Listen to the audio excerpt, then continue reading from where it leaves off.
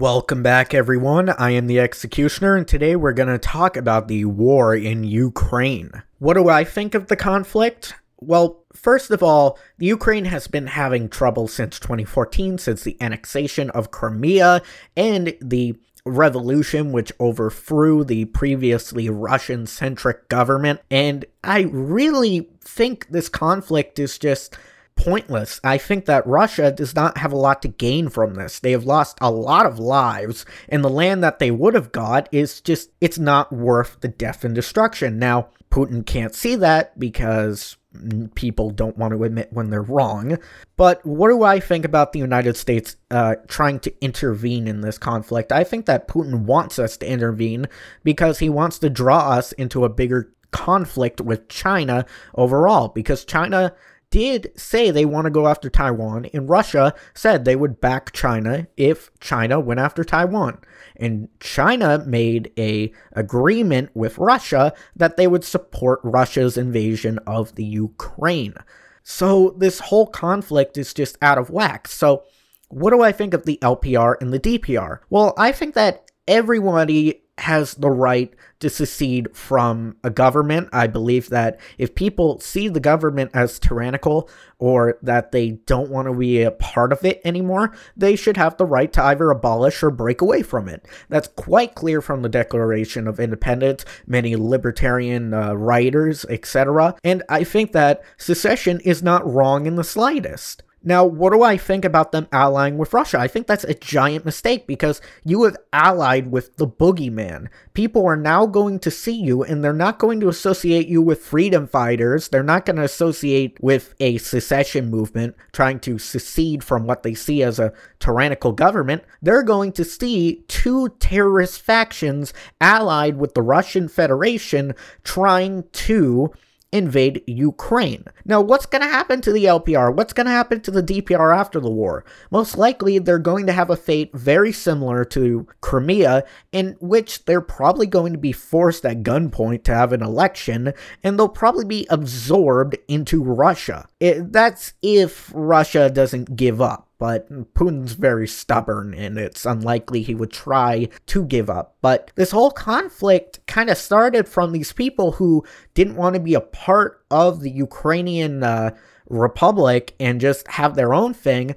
And it's kind of gone into this more thing where Russia has intervened on the side of the secessionists and has just painted a giant bullseye on those two sovereign, quote-unquote, republics. So should they have just, I don't know, just stayed alone and tried to fight it? Absolutely. It's just remarkable how much this has gone from what some would consider a secessionist civil war to a potential global conflict. Now, do I think that America's going to get involved? No, I don't think Joe Biden has the stones to even point a weapon at Russia. I think he's going to sell them a lot of weapons, sell the Ukraine a lot of weapons, anti-aircraft, etc. But there is no chance that there will be a no-fly zone whatsoever. Because if NATO sets up a no-fly zone, then that means we will be shooting down Russian planes. And that means Russia will get pissed and either press the nuclear button or try to declare war on us or do some other freaky shit. So I think this whole thing really is, it's a clusterfuck. I've seen libertarians cover this as if they're reporting more for Russia or the Ukraine, or they're a bit biased. I think in this situation, nobody's gonna win. So I think it's pointless to focus on either the Ukraine's war crimes indefinitely, because you need to cover both sides. Russia is guilty of war crimes. Ukraine may be guilty of war crimes. That we know. But it's totally pointless to just report on Ukraine all the time just because you don't like Ukraine. So it's a very interesting situation. Do I think this will go nuclear? No. I think that the global powers would never risk a nuclear confrontation. Nuclear confrontations would be just not in the best interest to any of the world powers. And I think that the most likely scenario, if nukes were involved, would be by accident. That's almost happened with the Cuban Missile Crisis. There have been 18 broken arrows, lost nuclear weapons, including multiple incidents where nuclear weapons have almost been launched due to a number of things.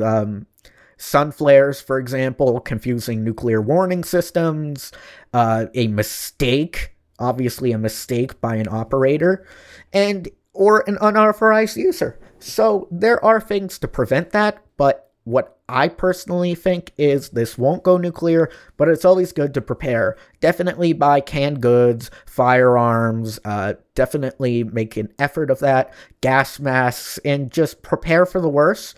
But how unlikely that may be, you should always prepare for the worst. Even if it's never going to get nuclear, it's still good to prepare, buy firearms, buy canned food, ammo, in case of national unrest or that type of situation. Or Red Dawn, how unlikely that may be. But I hope you guys liked the video. Please subscribe and have a wonderful week.